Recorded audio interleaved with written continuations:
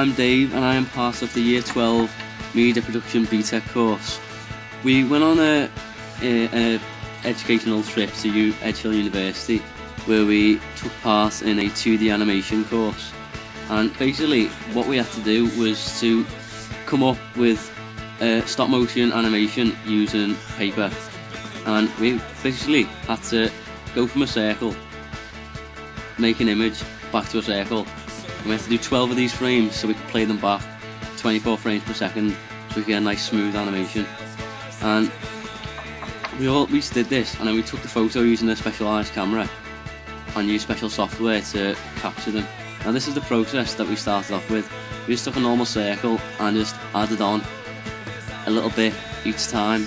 Each piece would have been taken twice, and then you speed it up and you get a nice smooth finished product, as you'll be able to see here.